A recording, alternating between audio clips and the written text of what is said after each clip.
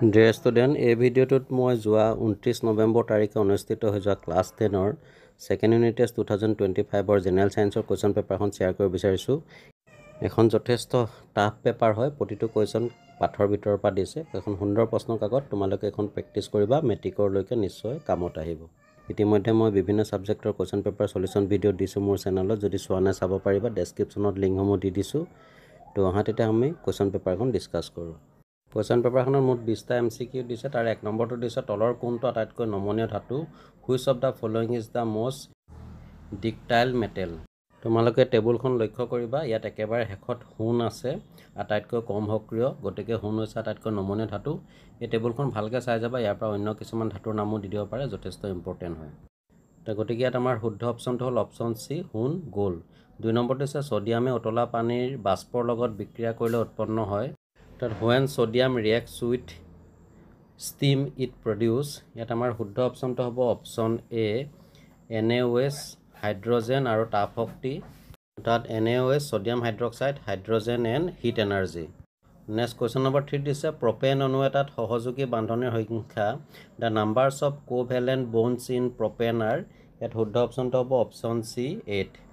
4 number দিছে পুংজননতন্ত্ৰৰ ক্ষেত্ৰত শুক্ৰাণুৰ পৰিবহণৰ সঠিক ক্ৰমটো হ'ল, the correct sequence of organs in the male reproductive system for the transport of sperm is.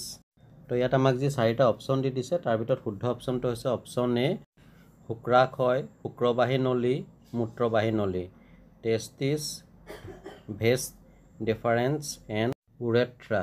Next question number 5ত দিছে শংকৰ ধাতু চলজাৰ গঠিত হৈছে, অৰ্থাৎ চলজাৰ ইজ এন এলয় অফ, ইয়াত আমাক শুদ্ধ অপশ্যনটো হ'ব অপশ্যন ডি, PbNSn, অৰ্থাৎ লেড আৰু টিন। ডিয়াৰ ষ্টুডেণ্ট, তোমালোকৰ ছায়েন্স বুকখনৰ যিটো চেপ্টাৰ নম্বৰ 3 ধাতু আৰু অধাতু অৰ্থাৎ মেটেলছ এণ্ড নন মেটেলছ, এই চেপ্টাৰটোৰ ওপৰত এটা মই খুব সুন্দৰ MCQ আৰু শ্বৰ্ট কুৱেশ্যনৰ ভিডিঅ' বনাই থৈছোঁ। ইতিমধ্যে তাৰ পৰা বহুতখিনি কমন পৰিছে বুলি মোক বিভিন্ন ষ্টুডেণ্টে হোৱাটছআপ যোগে জনাইছে, তোমালোকেও চাই যাবা, নিশ্চয় কামত আহিব। মই ডেছক্ৰিপশ্যনত লিংকটো দি দিছোঁ।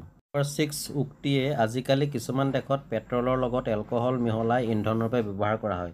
ইয়াত আমাক এটা আছাৰশ্যন দিছে যে ছাম কাউণ্ট্ৰিজ নাও use alcohol ethanol as N additive in petrol. ইয়াৰ যিটো যুক্তি ৰিজনটো দিছে, ইথানল এবিধ নিকা ইন্ধন, দহনতি কাৰ্বন ডাই অক্সাইড আৰু পানী উৎপন্ন কৰে। Ethanol is an cleaner fuel which gives ৰাইজ two only CO2 and H2O।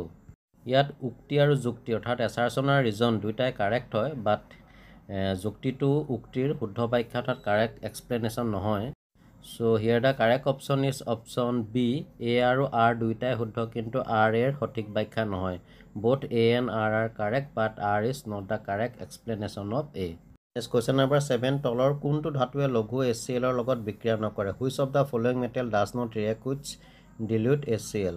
তো ইয়াত আমাক শুদ্ধ অপশ্যনটো হ'ব option D, copper. Next question number 8ত দিছে যকৃতত মিথানল জাৰিত হৈ উৎপন্ন কৰে, in the liver methanol oxidise two form, তো কি উৎপন্ন কৰে, ইয়াত শুদ্ধ অপশ্যনটো হ'ব অপশ্যন চি, অৰ্থাৎ মিথানল আৰু মিথানয়িক এচিড দুয়োটাই উৎপন্ন কৰে। কাৰেক্ট অপশ্যনটো হ'ব অপশ্যন চি।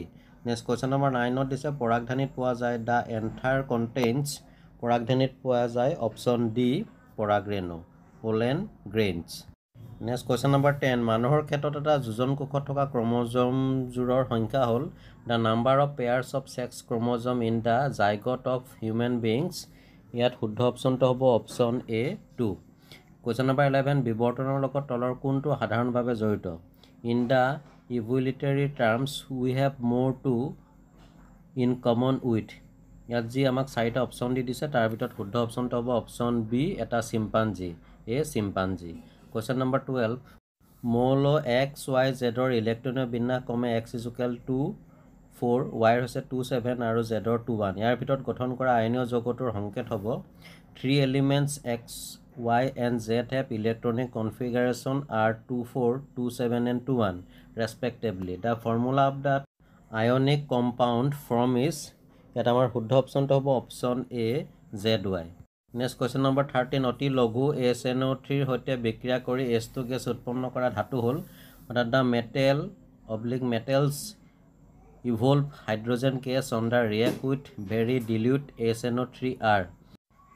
SNO3 হতে বিক্ৰিয়া কৰি হাইড্ৰজেন গছে জিংক আৰু প্লেটিনাম উৎপন্ন কৰে গতিকে ইয়াত আমাৰ শুদ্ধ অপশ্যনটো হ'ব অপশ্যন চি 3 4 কুৱেশ্যন নম্বৰ 14ত আমাক 4টা উক্তি দিছে তাৰ ভিতৰত কোনকেইটা শুদ্ধ নহয় আমি ক'ব লাগে তলৰ কোনবোৰ উক্তি সঁচা নহয় which of the following statements are not correct তো ইয়াত আমাক দিয়া যিটো এ আৰু বি হীৰা আৰু গ্ৰেফাইটৰ ভৌতিক ধৰ্ম বেলেগ কিন্তু ৰাসায়নিক ধৰ্ম একে আৰু হীৰা হৰভুজি সজ্জা থাকে এইকেইটা উক্তি সঁচা নহয় গতিকে শুদ্ধ অপশ্যনটো হ'ব option A B next question number 15 হাইড্ৰাই বংশ বিস্তাৰ কৰে হাইড্ৰা ৰিপ্ৰডিউচ থ্ৰু হাইড্ৰাই কেনেদৰে বংশ বিস্তাৰ কৰে option A মুকুলোদ্গম budding question number 16 তলৰ কোনটোক চাবুনি ভৱন বিক্ৰিয়া বুলি অভিহিত কৰিবা which of the following reaction is considered as saponification reaction ইয়াত saponification reactionটো হ'ব option B CH3 COO C2H5 NaOH C2H5OH plus CH3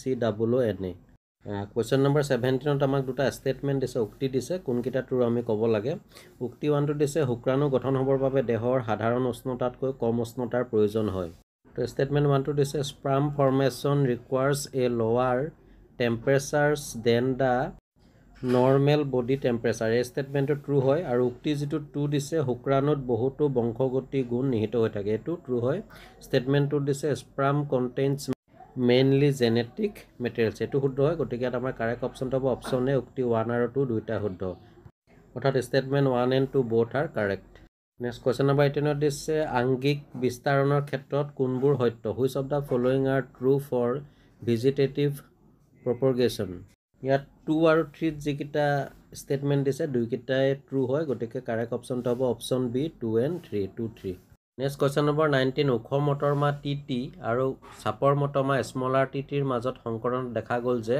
অপত্যবোৰ সকলো উখ মটৰমা গছ ইয়াৰ কাৰণ a cross between a tall pen plant capital TT and a short plant smaller TT result in progains that were all tall plants because ইয়াত আমাৰ correct অপচনটো হ'ব option এ উখ লক্ষণটো প্ৰভাৱী tallness is the recessive trait next question number 20 last MCQ ammonia আছে ammonia has ইয়াত correct অপচনটো হ'ব option এ তিনিটা একক বান্ধনী 3 single covalent bonds এটা আমাক MCQ অৰ্থাৎ পাৰ্ট এ আদায় হৈছে নেক্সট আহিলে পাৰ্ট বি ত আমাক কেইটামান 2 মাৰ্কৰ কোৱেশ্চন দিছে 21 টো দিছে বিভংগন আৰু পুনৰ্জীৱন প্ৰক্ৰিয়াৰ মাজত পাৰ্থক্যমু কি what are da difference between ফ্ৰেগমেশন and ৰিজেনেৰেশন তো ইয়াৰ এনসাৰটো তোমালোকলৈ আগবঢ়ালো এখিনি নোট কৰি লবা অলপ শৰ্টকে লিখিলে হ'ব 2 মাৰ্কছ আছে যেতিয়া নেক্সট কোৱেশ্চন নম্বৰ 22 দিছে ইলেক্ট্ৰন স্থানান্তৰণৰ জৰিয়তে CaCl2 ক্যালসিয়াম ক্লোৰাইড অণুৰ গঠন ব্যাখ্যা কৰা